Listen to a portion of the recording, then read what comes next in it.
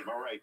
Time for player interviews brought to you by Gatorade, helping millions play. Join us in field tomorrow. David Locke right now with Walker Kessler.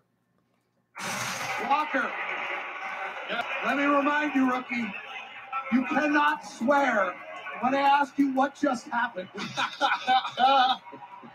What just happened, man? I was not expecting that. That was awesome. You know, got the steal, made a good bounce pass to Tech for this shit off. Super happy for him. He had a great game. Yeah, I'm lost for words. It was something though. I mean, the amount of things that just had to go right for the Jazz. We'll get to your first career start here in a second. What was your feeling as you saw, like, even the first steal on the play before? Listen, like I said, I think that out of you know, it was something special, and you know, got to win tonight, so that's really fun. All right, what was your emotions around your first start? It was good. I was nervous, not gonna lie, but you know, excited we got the win, and you know, it was fun. I know you tucked me in the locker room before the game. You were in your regular spot, your regular time. You took your routine. Yeah, I was off by myself a little bit, kind of working on my breathing.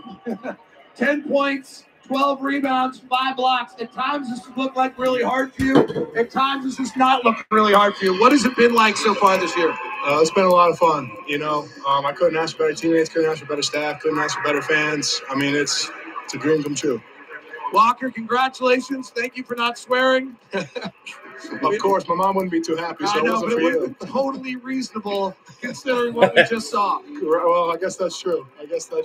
Thank you very much, Walker. All right, y'all take care. He's such a good one in there for him. I'm telling you, he is flowing and sprouting. And I predicted at some point he would be the starting center for the Utah Jazz in the starting lineup. I guess that starts tonight because Lauri Markkanen. Holy Fontecchio. What a game. I mean, it was an awesome game, win or lose anyways. I thought it was a good game for our team for many different reasons, which we'll get to. But I really felt like we saw Simone Fontecchio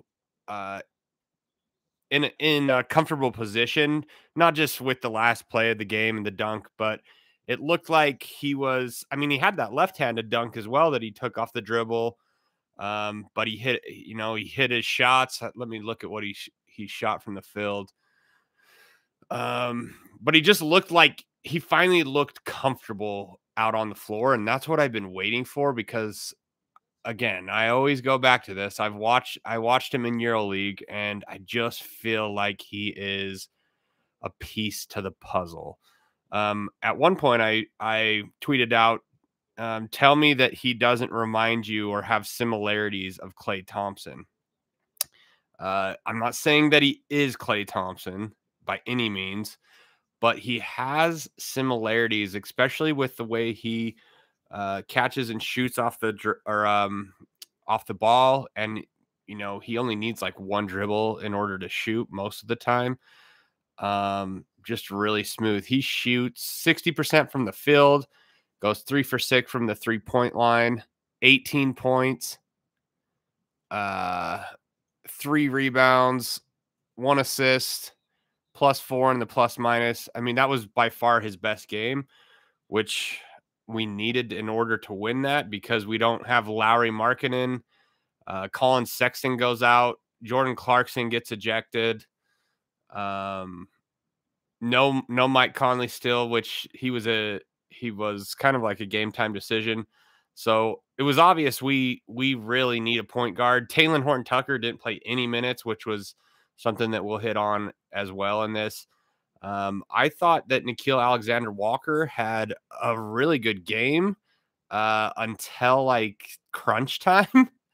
And before he got that steal that basically won us the game, I was thinking, man, this would be a time to play THT to kind of control the pace a bit. But that being said, I think that might have been Nickeil's best game as well. It doesn't show on the plus minus. He was -11, which was the highest of the team, but he scores 11 points. The thing that really killed him were the turnovers. He just had a couple turnovers, like trying to pass cross court to a 3-point shooter and got picked off. He had 3 steals, though, so I guess that kind of makes up for the turnovers. 4 assists, 7 rebounds for a little guard, which is huge. We need rebounding so bad. Shot 75% from the 3, 80% from the field.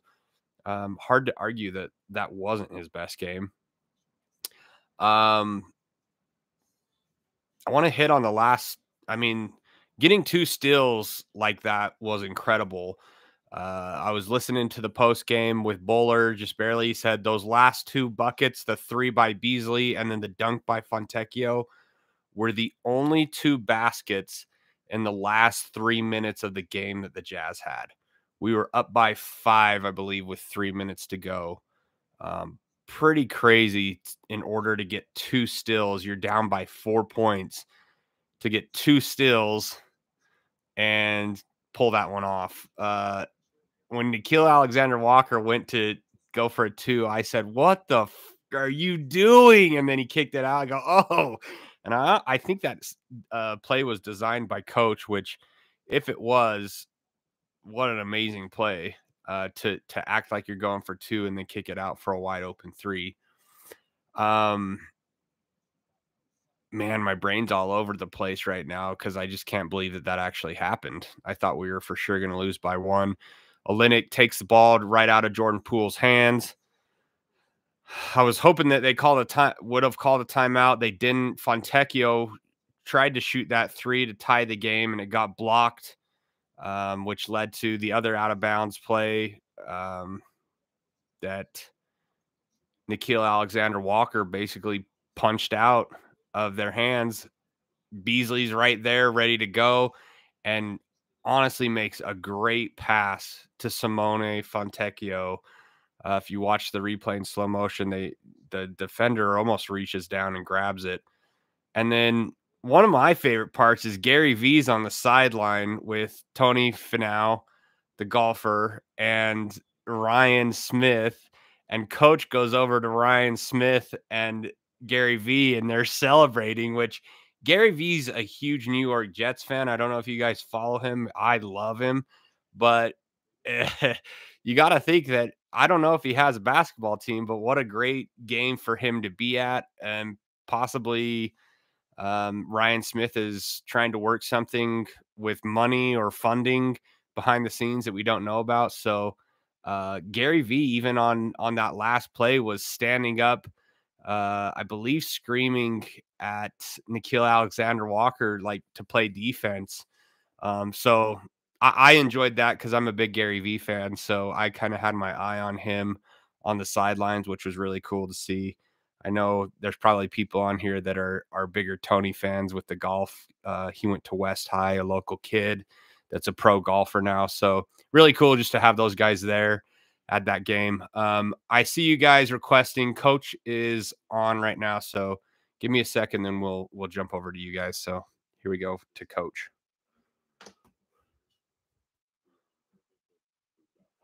And I think that was reflected at the end of the game.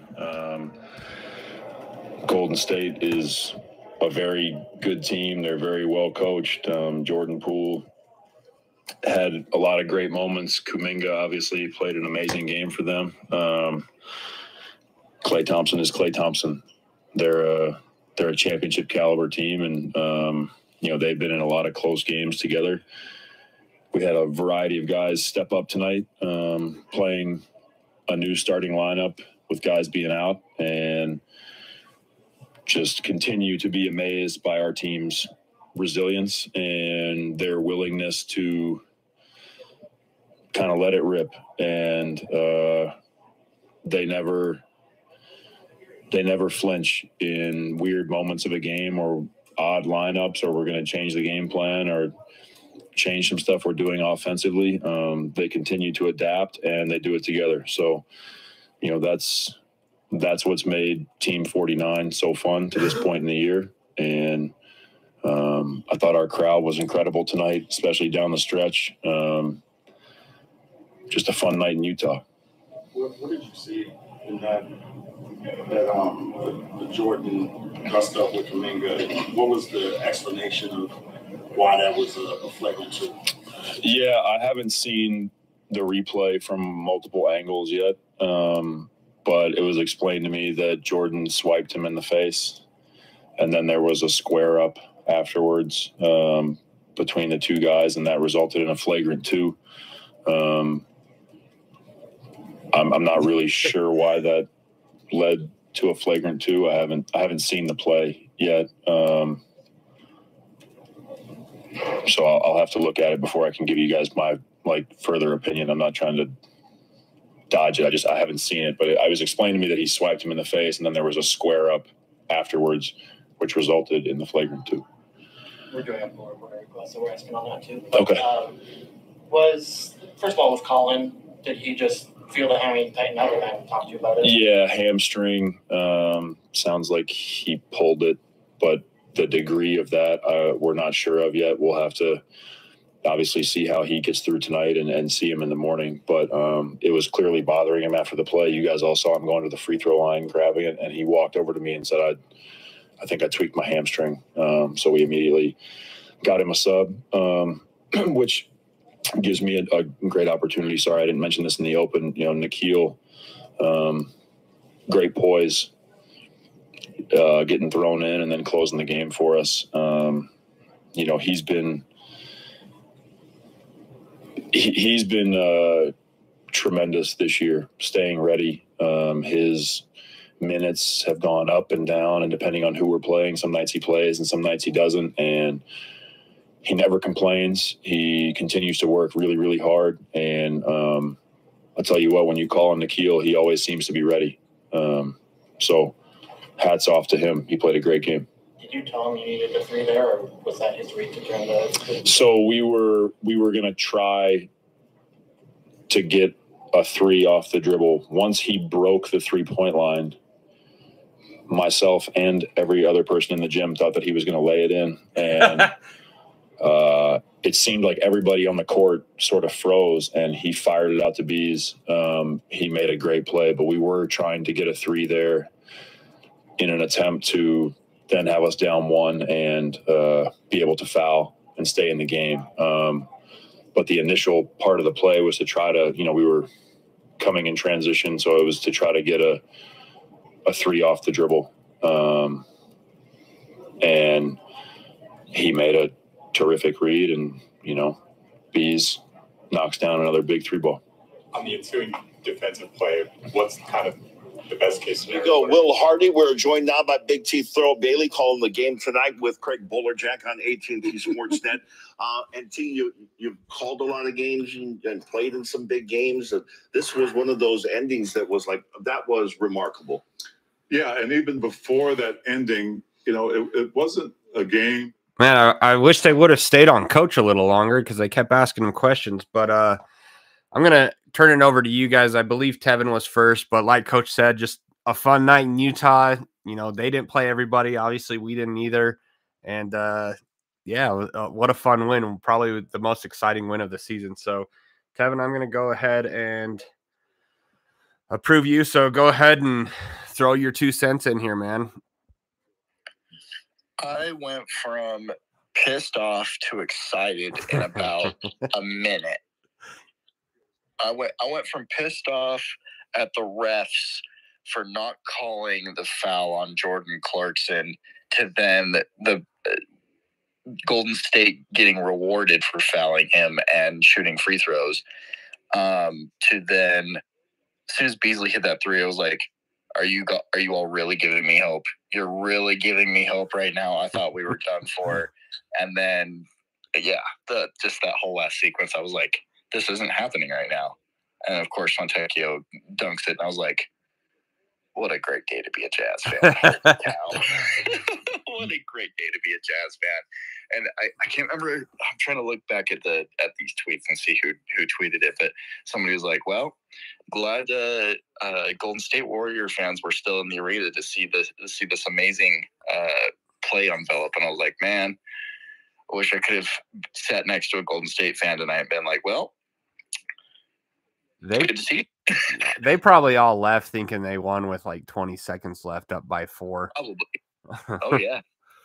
No, I think that it was great that Simone Fontecchio got that dunk just to kind of put the. I thought he had a great game, and I feel like he kind of misses home just because I know that was a struggle for him coming to America to play in the NBA, and he re-signed back when Ainge wanted him in Boston. So I don't think he's totally felt comfortable. But after that dunk, him and Beasley just, dude, embracing and just a huge grin on his face. And I really feel like that was the type of game that he needed to kind of get out of his own head. Because I'm telling you, this guy is a deadly shooter. And if he gets hot, man, he's gonna be. I think I'm gonna die on this hill now. If he doesn't get more minutes than Rudy Gay, I'm gonna riot from now on. Like, if I don't see Simone on the floor more than I do Rudy Gay. Don't get me wrong. As much as I want Rudy Gay off this team, I'm grateful for his minutes and his production tonight. However, if I don't see Fontecchio on the floor more than I do Rudy Gay, I'm gonna riot. Yeah, I even think that he was cutting into Vanderbilt's minutes tonight, which I'm fine with. I think. What was that? I'm okay with that. Yeah, so Rudy Gay got 14, almost 15 minutes. Simone got 19, and Vanderbilt got 23. But yeah, it was kind of a game too that was a better matchup for him. The way that Golden State plays, just a little bit quicker and shooting. I think Rudy Gay. I mean, I think not having him and then having him come back was kind of. We've been hard on him, I would say. Obviously, I don't think he's going to be on the team, but like if he can give us a good solid 15 minutes, I'm okay with that. He scores 9 points, shoots 50%. No, don't get me wrong. Like, he's a nice veteran presence where it's like everybody's maybe kind of tired for a minute here at the end of the third quarter or start of the fourth. Let's give Rudy Gay a run for a moment and kind of let some guys catch their breath. Sure. But other than that, like, yeah, I think he's good. He gets you some solid rebounds, which we desperately need rebounding. And then he gives you length on bigger guys. Like, I felt they were playing two bigger guys, and we were kind of getting eaten alive there with certain lineups in because they had Walker Kessler on. It wasn't Wiseman, the green kid, and he just, they kept switching Kessler onto a smaller guy, which was hurting Kessler. But man, we'll get to Kessler too. Let me. Go ahead. So, no, go ahead. Sorry. Oh no, yeah, I was just gonna say I think it was interesting to have Vando and Gay on the floor at the same time. They're kind of defensively switching between 4 and 5. But no, get right into Walker Kessler because he played amazing too. Yeah. Yeah, we'll hit on Walker Kessler because he had a great game. He finishes with 10 points, another double-double, 12 rebounds, 5 blocks, shoots 68% from the field, only missed 1 shot. So just super efficient, and I feel like he really affects shots on the other ends, even if he's not blocking them. But I was going to hit on Vanderbilt because, man, it just feels like he's slowly disappearing. Only scores 4 points, 0 blocks, 4 rebounds. I mean, for 23 minutes, what does he do? He doesn't feel like he really affects somebody else when he's guarding them on defense. It doesn't feel like he changes the game or anything. Because he doesn't. Yeah, it's because he doesn't. Well, and Fontecchio's not the greatest defender, but like Fontecchio's in a stance trying to, slide side to side and get in front of the defender at least, I feel. The thing with defense is it's a want to, and there's a toughness to it. You can play defense without playing defense, if that makes sense, because anybody can just kind of go through the motions and just kind of play defense. Yeah. And that's not the way to do it. You have to be intentional and want to play defense to actually at least have a chance. And Fontecchio really plays defense. Yeah, Vanderbilt reminds me, you know, when you go to the local rec center and play pickup, and a bunch of kids have been out in the parking lot smoking a joint right before, and they just think they're on fire. Like Vanderbilt just seems like he smoked a joint right before he got to the arena, and just is going through the motions. That's Man. a great comparison. So let me get over to Dallin real quick, and then we got Armani behind him. If any of you other guests want to speak, just go ahead and request. Anyone's welcome to speak on this. Dallin, Big Dal, you're up, man. Wowee. What a game. Wowie woo. What a game. My feelings were almost exactly the same as Tevin's. Like, how does that guy, Kuminga, not get called for the foul for pushing Clarkson? Clarkson doesn't even push or punch or anything. He puts up his dukes, but he doesn't do anything. So how does – and he had his hand on the ball. How did they not see that in the replay? Like, jump ball? Well, and with Coach Hardy saying, "Oh, he swiped up on Kuminga's face." I'm like, where? There must have been a weird point of view that a ref had that he thought he saw him swipe. Yeah, that was weird. Come on, Jazz video team. You got to play home court there. Come on. So I was trying to be objective about the refs this game, just because last game I think it ruined like the entire game for us, just because Clarkson didn't get that foul that was obvious. So to me, I was even thinking like, hey, like at least the refs haven't been that bad. And I think with Clarkson, like I think there was 2 fouls that he didn't get when he went inside. And I think he's such an unorthodox player and kind of like you don't know when he's going to shoot, that maybe he doesn't get those fouls as if he gathered himself like a regular player. I just think that's part of his game, though, is going up quick and surprising the defender that he's shooting. Could it have been a foul? Yeah. And I believe Clarkson was just trying to wrap him up. I think he was probably a little upset that he didn't get the call as well. But to me, really, the reason that Clarkson got thrown out is because he came up and like squared up afterwards. I think had he not done that, they would have. Yeah, I think they just would have called a technical on both of them. But I think Clarkson was probably still pissed from the last game not getting that call and then not getting another one, and it just. I mean, do the refs like put earmuffs in? Do they not hear what Kuminga's saying to him? I'm sure he called him something like. I was gonna say JC was fine. Like, he was holding him back. He's like, dude, we're good. And then all of a sudden he squares up, and I'm like, what did Kuminga say to the man? Jordan Clarkson is similar to Mike Conley. I feel like, where he's like, we're good unless you say something or do something to me that's gonna make me fall off the edge. And I feel like he might have said something to him. Yeah, we've never seen Jordan Clarkson do that, but it was kind of funny. And I think the officiating crew actually called a really decent game all the way down until the fourth quarter crunch time. I do too. I think I thought it was a repeat of last game where Clarkson, same thing, and then we lost the game because of that.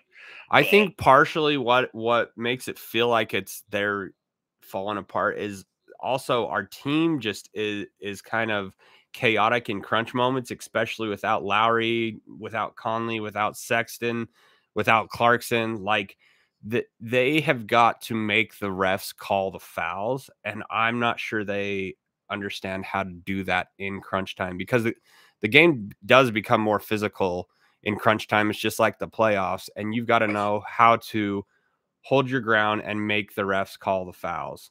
So what Will Hardy needs to do is just have a few clips of JC to study of Devin Booker just flailing every time he gets breathed on. He just Yeah, you got to get that star treatment for Devin Booker's. Yeah. And no, I honestly I know that Nah had the lowest plus minus on the team.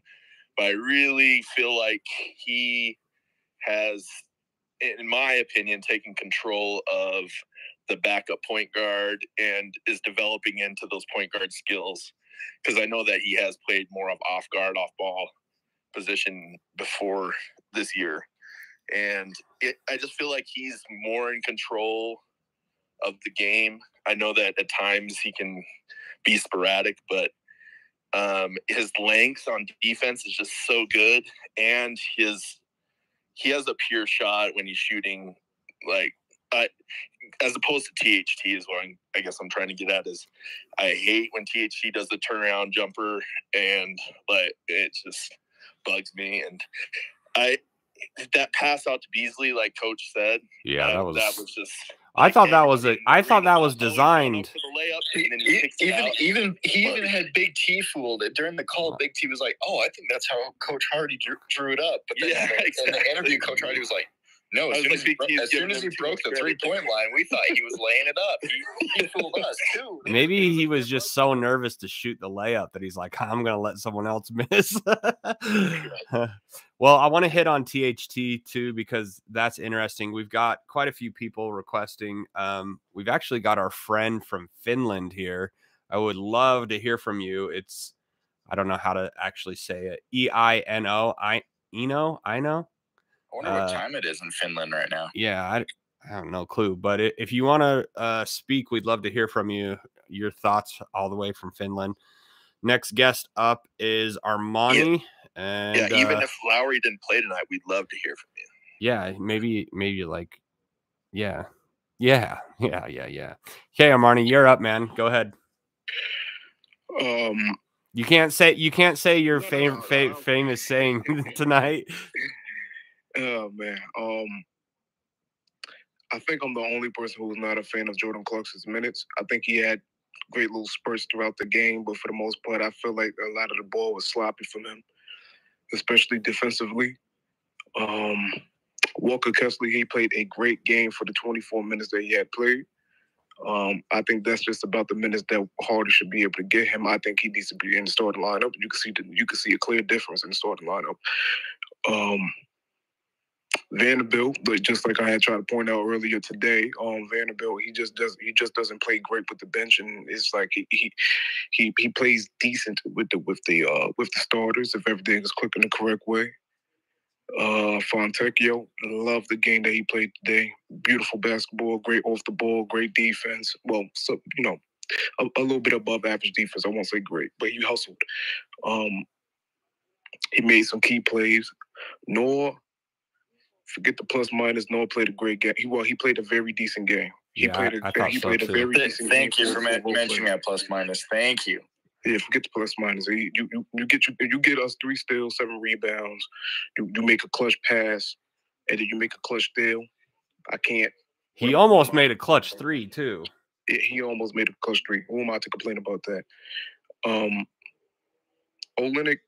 Olynyk just did exactly what I expect Olynyk to do, so I can't really complain about him. He could have shot better.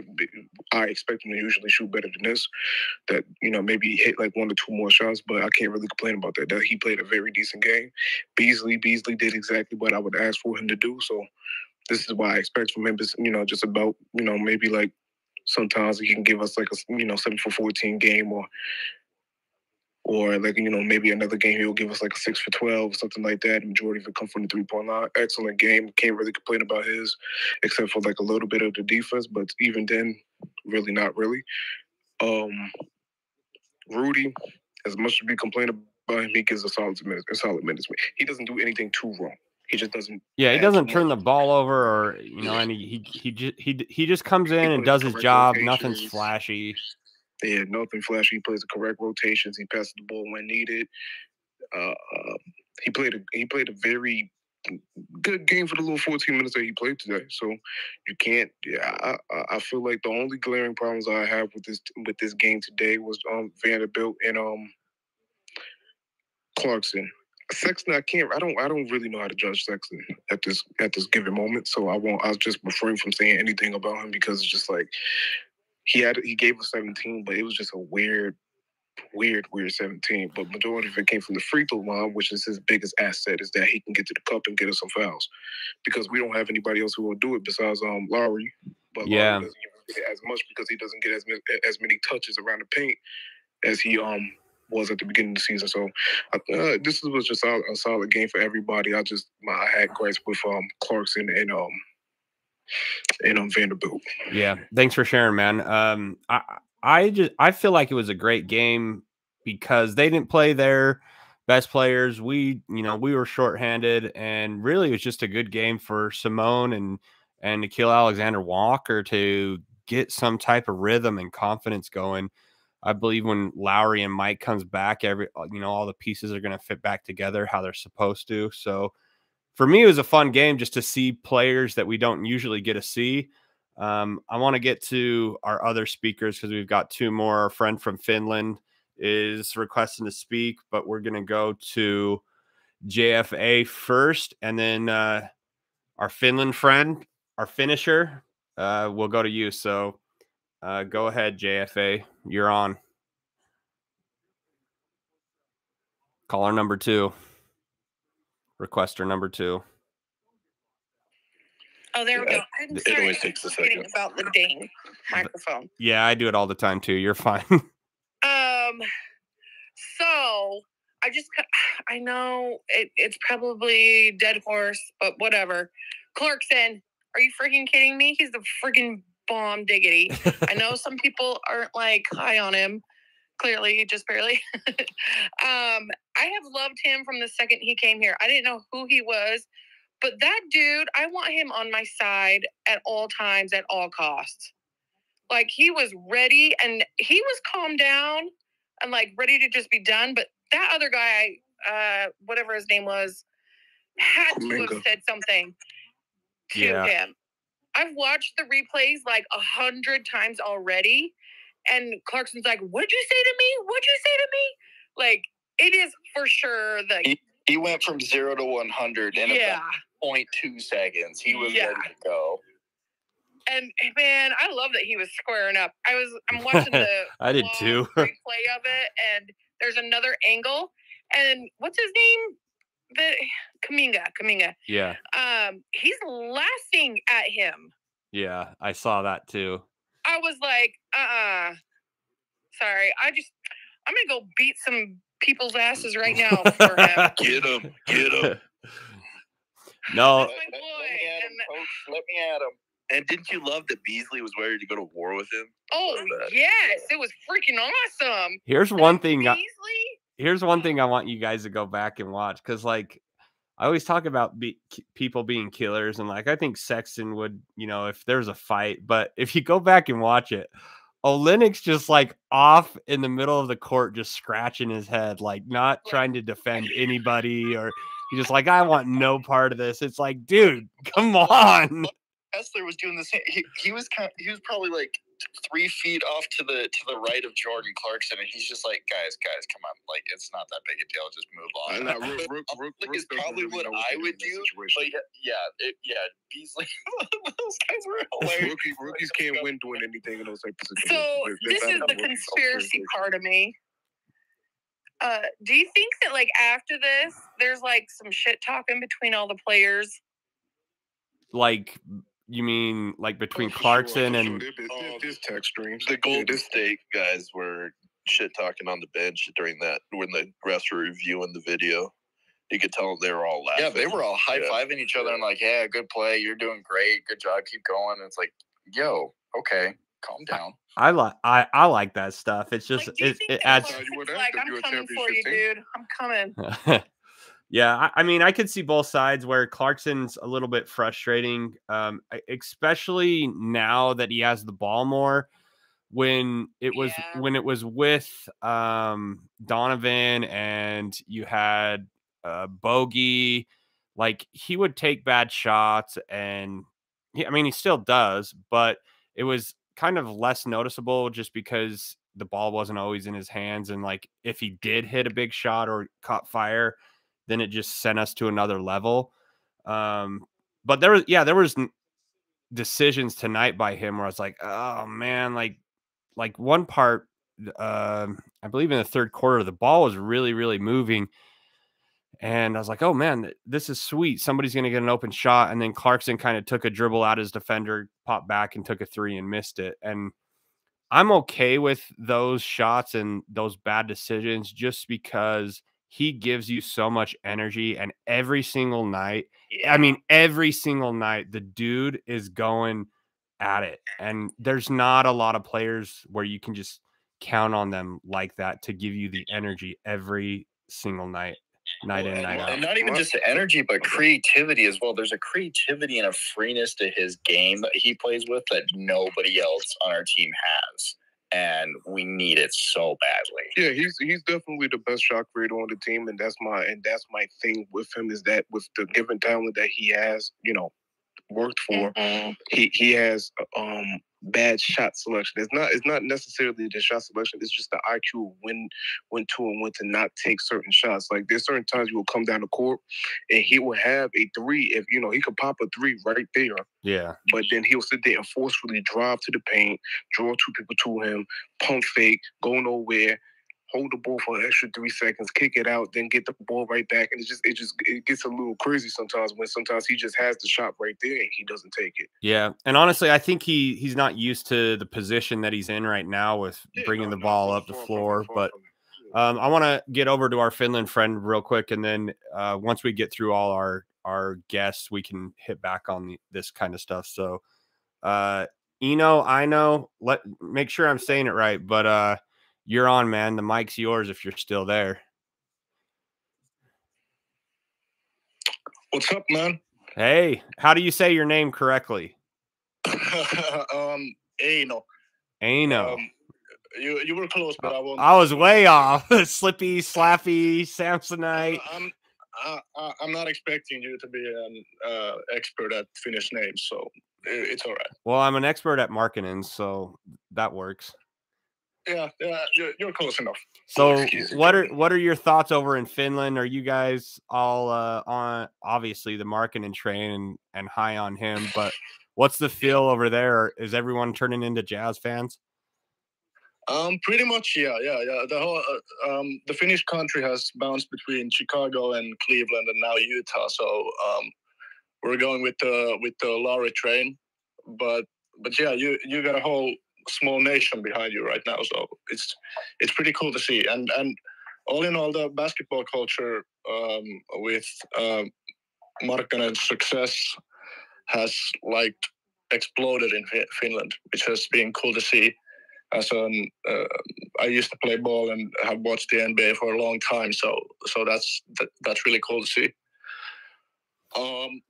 Now I wanna say a couple of things about the game. I'll keep it short because I'm kind of tired. Yeah, what time is it there? It's 7 a.m. I think the game started at 4 a.m. Props to you. Props to you. Major dedication. I have a full days of work ahead of me, so fun. You have some fun stuff to talk about at work. That's all I gotta say. We all have to wait 8 hours to go talk about this at work. None of my coworkers actually watch the NBA, so there's I sound like a lunatic every time. You have a lot to fill them in on, then. Yeah, I guess so. I didn't watch the game like super actively because Lauri wasn't playing. But I gotta admit something. I closed the game when we were down by 4 and there were 24 seconds left. I came back. I saw a Twitter notification from Tony Jones. It just said "Holy shit," and I'm like, "No, I missed something." And I came back and we actually won the game, and that was cool to see. But I was kind of pissed off afterwards. Klay had an off night, which was a huge for us. I know we shouldn't depend on other players, not from our team, but it was good to see. I think he was like 8 from 25 from the field. Yeah. So that was big. Jordan Clarkson, I love him. He's such an amazing man. Actually, this was funny. I don't know who said it a while ago, that we haven't seen that from Jordan Clarkson. I don't know if that's the case with Jazz, but I just saw a picture on Twitter with Clarkson squaring up. I think it was against Dragic back when Clarkson played for the Lakers. Oh yeah, and he had his hands exactly in the same position. It was like a copy paste picture from tonight's game. So that was pretty funny. I'm wishing Lauri is okay. I think he had like an illness, which was the reason he didn't play. Yeah, it was kind of unexpected, honestly, from my standpoint. Yeah, hoping he gets back for the next game, as well as Conley. I think it's is it against Minnesota or Denver? Minnesota. Rudy Gobert comes back to Salt Lake City, so it should be a good one. Okay, hoping we beat his ass up. So let me ask you a question. Have you followed Lauri since he was in Chicago and Cleveland? Like, have you followed him pretty? I followed him since he was in high school in Finland because he wasn't really like a big deal, so to speak, but he was sort of on the radar as a future prospect because there haven't been that many Finnish NBA players. So I'm like hyper aware anytime anyone in Finland has like even college potential. So I watched some of his games when he was playing for the Finnish under-18 men's team. And then he went to Arizona. I watched a lot of his games in Arizona. And when he was obviously drafted, I watched like I think I missed like 4 Bulls games in total where he wasn't playing on his rookie season.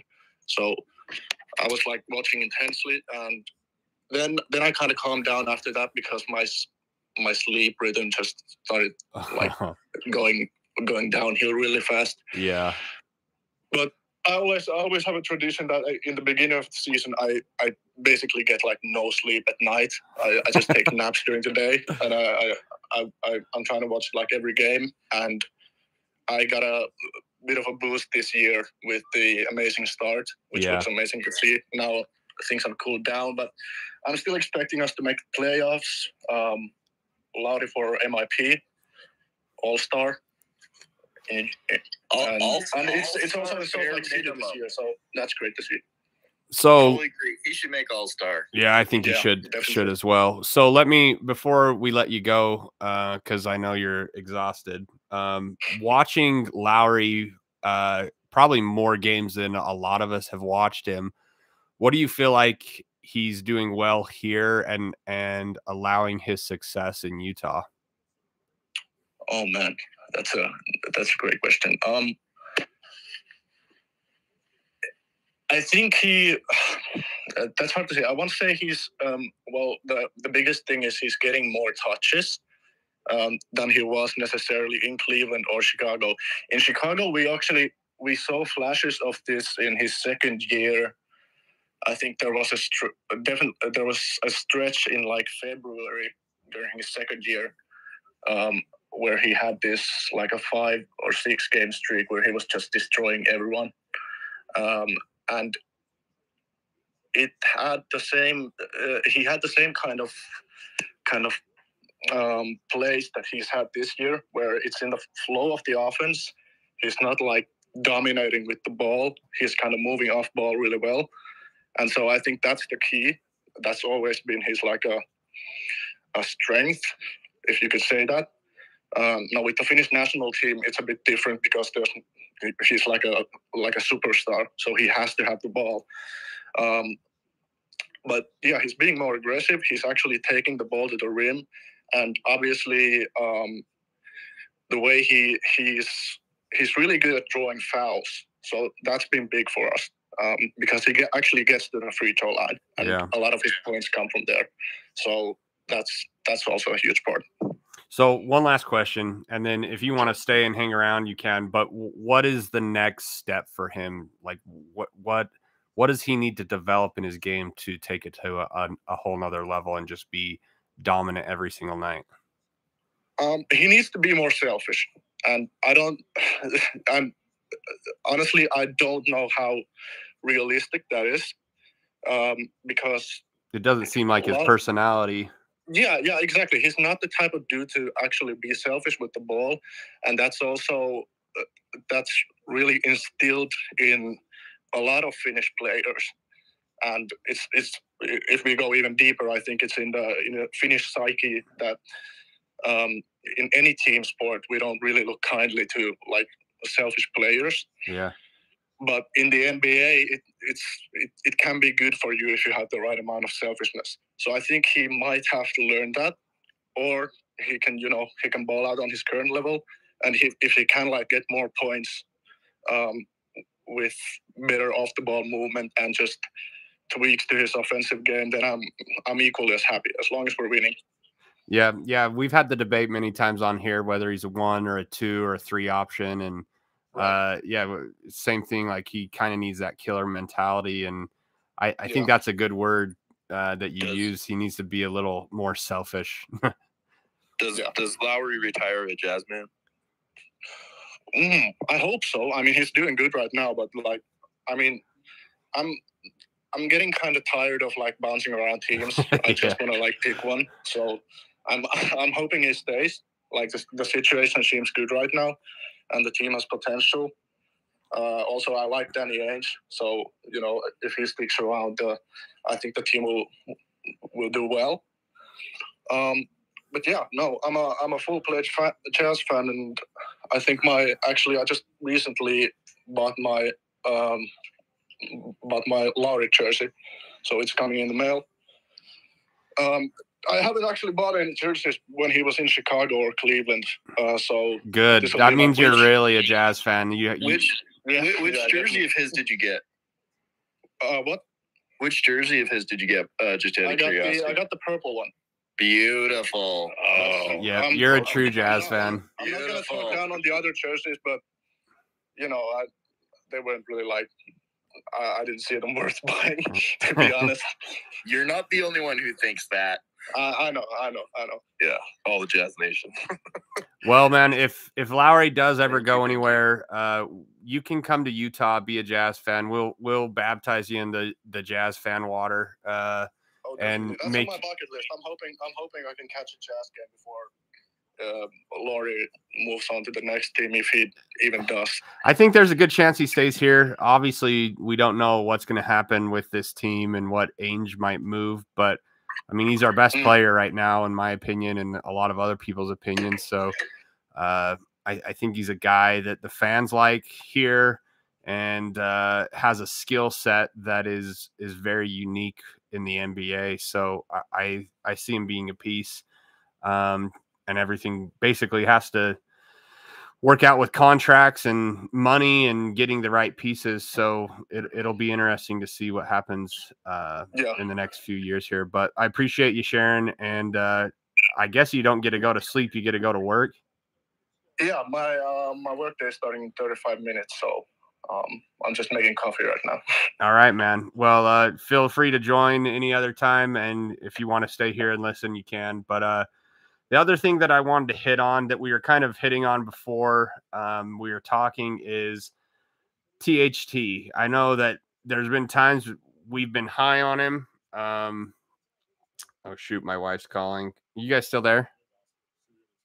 Yeah, we're okay. Yeah, we're here. Hopefully she's not locked out. She's coming home from the Jazz game right now.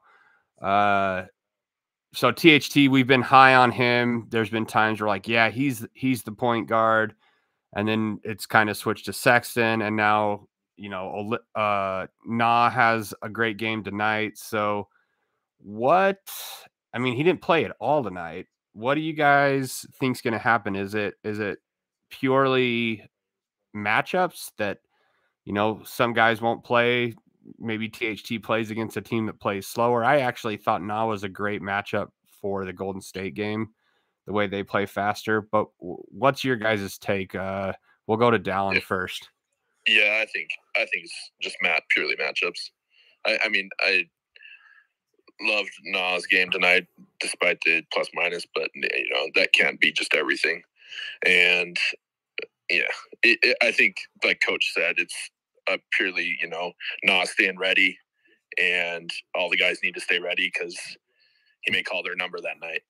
Yeah, it's impressive that he I mean, a lot of players can get discouraged and, not be focused once they get in and once they get their opportunity. And man, he's I don't feel like he's ever been in and not been tuned into the game. Maybe he's made mistakes or been outmatched by somebody else, but he's impressive. And I even thought, like looking over at the bench tonight, you got Azubuike, Balmero, THT. Like, is there a trade that we could get for those three? Like a pick, or, if they're not playing, is there something we can get for them? So stuff like that always runs through my head. We got Colin. I know he's on the East Coast, so let me get him on real quick. Colin, what's up, man? Go ahead. Hello. Hello. What's up, guys? First of all, I wanted to say, Ano, I think is that. Yeah, Ano. A legend, because you guys constantly hear me complain about how I'm on the East Coast. And it's 12:30, and I'm so upset that I have to stay up till 12:30, 1 a.m. And this guy's making coffee at 7 a.m. after finishing the game. So you'll never hear me complain again. Yeah, he wakes up at 4 a.m. to watch the game and then goes straight to work. Yeah, you'll never hear me complain. I wonder again. if the poor man even knew Lauri Markkanen wasn't playing, and then he goes, he isn't even playing. What did I wake up for? He's already committed. Him and that other guy from Uruguay, too, that was up in the middle of the night. Mm-hmm. Uruguay isn't even as bad, though. I mean, what was that? Olynyk. I don't know. I think it's not that.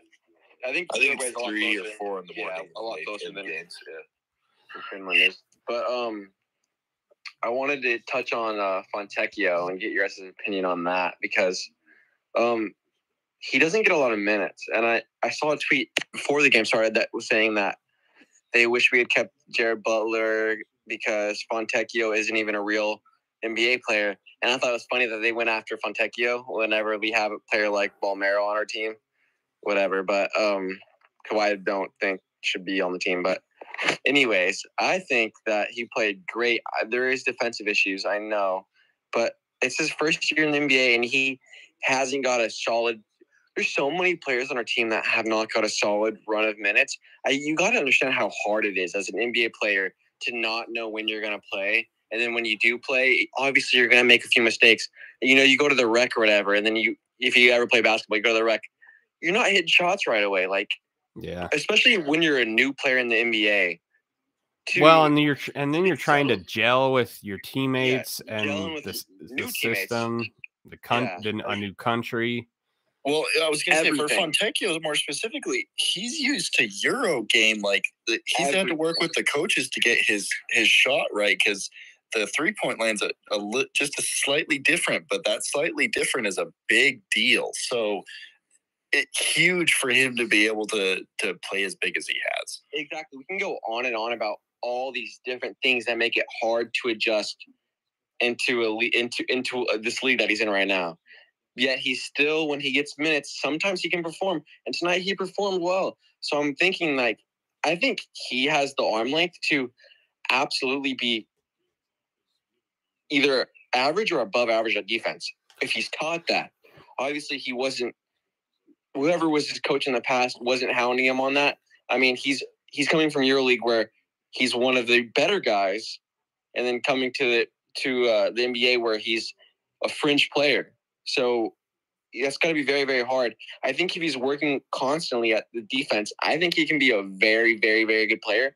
And I don't know how old he is, but I think that's if what we saw tonight is not even if we get not even that, but if we get some of that, and then his defense improves, that's a very, very good player. And then it reminds me they're not the same at all, but when Royce O'Neal came in, he's a really good defensive player, and then you're wondering if he can kind of work it out on offense, and then he did, and then he becomes a very, very good, solid role player, undrafted.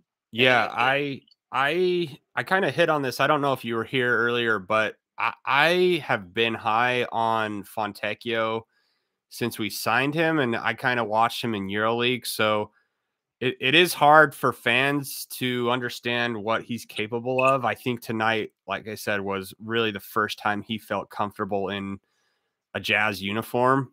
Obviously he's 27. Yeah, so I was gonna say the downside to him is he's a little bit older, but I mean, I didn't realize that. I thought he was like 24, 25. To be honest. yeah, because he was supposed to come to the league 5 years ago. He signed another contract in Italy, which kept him there another 5 years. But to me, the dude's fearless with how he shoots. Like he has a true shooter's mentality where like a miss doesn't affect him. And when I watched him in the EuroLeague, dude, he was hitting shots from the logo. Like he has range way beyond the 3-point line. And I'm telling you, if he has a game where he just catches fire, and tonight, honestly, he what did he shoot? We went over it earlier. Where am I looking here? 60% from the field. 83 is what NBA.com said. 83%. All together. Yeah. So 60% from the field, 50% from the three, but he scores 18 points.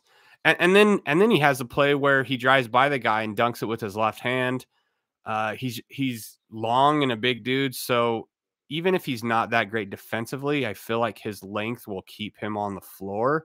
At this point, I'd rather have him than Vanderbilt just because he's an offensive threat. And Vanderbilt just seems completely checked out. I don't know what's going on there because I mean, the first 5 games, I know I liked him and a lot of other fans liked him, but he just hasn't been the same player since then. And Fontecchio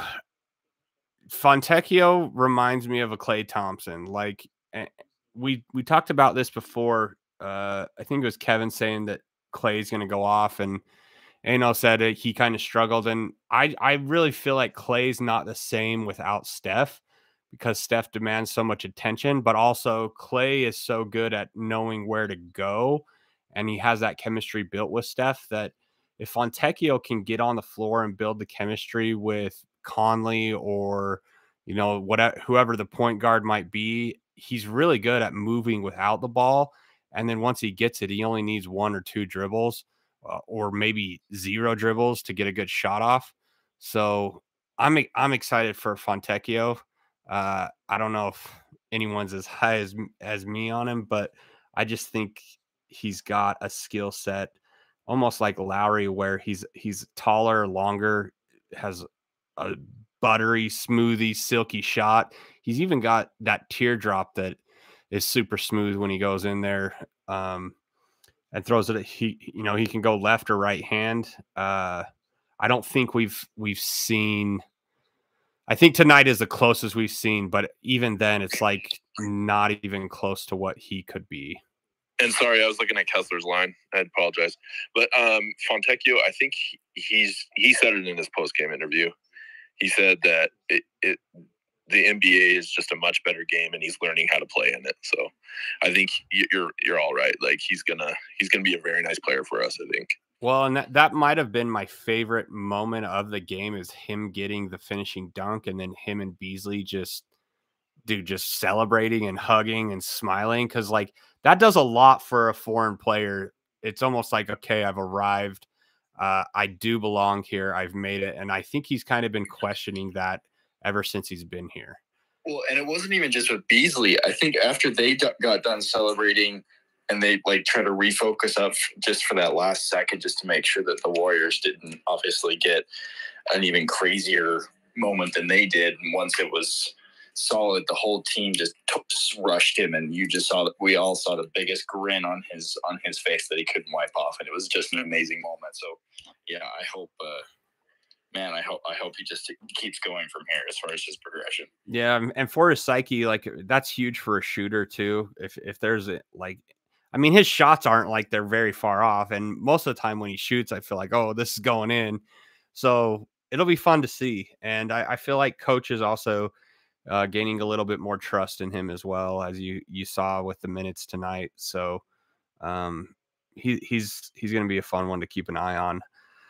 Honestly, games like this I love just because we get to see other players. I wish we would have saw a little bit more of Ochai. He got in 24 seconds, which was interesting. Someone explain that to me. Why was he in? He was in. We got the steal. Yeah, I was gonna say, wasn't he in because Jordan Clarkson? Yeah, got Ejected. ejected. Yeah, but I believe we needed to make a 3, and I think he was in there for his shooting as well. But okay. I thought it was kind of weird. Like you throw him in, you know, super cold and expect him to hit a shot. I guess I would almost trust THT more in that specific scenario. Well, I can't remember what the lineup was. You'd almost think that he throws in Rudy Gay. I can't remember if Rudy Gay was on. THT was just as cold. Well, with Rudy Gay, I almost wonder if Rudy Gay his hand was feeling sore and with cold coats. He's like I'm probably done for the night because my hand's already feeling sore. So yeah, because he was all suited up at that point. So. Okay, well, if anybody else wants to speak, I'm going to go for just a little bit longer. I want to hit on Rudy Gobert coming to town. I put a poll out because we had in our private conversation, would you boo Donovan Mitchell? And there's been those comments. And of course I said I would boo him, but I just boo basically anyone that's ever been on our team. And Donovan and not Rudy. Yeah, I don't know. Once I got there, I'd probably do whatever the majority of the crowd did. But when I watched Donovan play last night against the Lakers, I missed him, man. And I think I've kind of been not jealous, but like maybe resentful that he's not here. And so when I watched him last night, and he just looks like an MVP player, and you remember all of those close games and all those exciting moments that he had, and like that was the first time I actually missed him. And it could have also been because I hate the Lakers so bad that it was easier to cheer for him. But yeah, he's just balling out in Cleveland right now. So I think the comments that he's made have kind of been taken out of context for the most part. And Jazz fans, you know, anytime he says he's having fun, and Jazz fans are instantly going to take it, oh, you weren't having fun here, you didn't try hard enough. But the dude is one of the top players in the league, and it's hard to not see him here, especially if you imagine other pieces that could have been around him. So anyways, I did a poll on Rudy Gobert. If people said, I just said, are you going to boo Rudy Gobert on Friday? And I think there was only one person that said yes. Everyone else said no. That was me. But I'm not actually I would never actually boo Rudy Gobert. He's been here for 9 years. I just wanted to put yes because I was just feeling like it. But I also don't want people to boo Donovan Mitchell. I just thought it would be funny to vote yes because I knew I'd be the only one. No, I think for both of them, they're going to have a tribute video. I mean, obviously they had one for Bogey, so it wouldn't make sense that they don't have one. And I don't see how people are going to boo either one of them, especially once they play the tribute video. I was going to say the same thing. Once you see the Donovan Mitchell tribute video, you're not going to boo. You're going to be on the verge of crying. Is what's going to happen. Yeah, you're going to miss him. I think people are torn between like I miss him, but then also like I hate that he's on another team. At least that's feelings that I had. But well, yeah, watching him last night play against the Lakers and just destroy the Lakers, I was like, yeah, good for you, man. So funny enough, Donovan Mitchell actually liked so Jay, you know how he's a huge Mets fan? Yeah. So DeGrom left. It's his favorite player, right? So he quote tweeted something and saying, "This sucks, man." And a Jazz fan commented, "Tell me about it," and he liked it. Yeah. Yeah, he's getting a little taste of the medicine that he gave us. Well, I'm going to hop off because I'm not as crazy as these people from Finland and Uruguay, and I have to work in the morning. So I like to actually get sleep and somewhat not feel miserable. But a fun night in Utah, really exciting. We've had a lot of close games, but this one I feel like takes the cake just because we were down by 4 with 24 seconds, had to get 2 steals. Beasley hits the big 3. Olynyk gets the steal. Nah gets a steal. Beasley takes it up, gets the pass. Fontecchio gets the dunk. So many different people contributed to this win in the clutch 24 seconds that they just didn't give up. And I think as Jazz fans, we were used to that last year. So this team continues to surprise us and make it refreshing and give us a reason to continue to tune in. And I appreciate you guys for sharing your thoughts. This podcast would be so boring if it was just me talking, and it makes it so much more fun to interact with you guys, to meet Jazz fans from around the world, from Uruguay, Finland. If there's other fans listening on here, make sure you follow us on Twitter and jump on the spaces after the game. I don't believe we did miss the one game that I went to, but we're pretty consistent. We're here after every game. And I forgot to mention YouTube. Last episode, we had more streams on YouTube than we did on the podcast. So we live stream on YouTube as well, if that's easier for you. But you can go to YouTube to rewatch it or re-listen. You can go to Apple, Spotify, really anywhere you get podcasts. So go Jazz. I appreciate you guys tuning in, and we will see you Friday for the return of the one and only Rudy Gobert. It'll be fun. See you guys.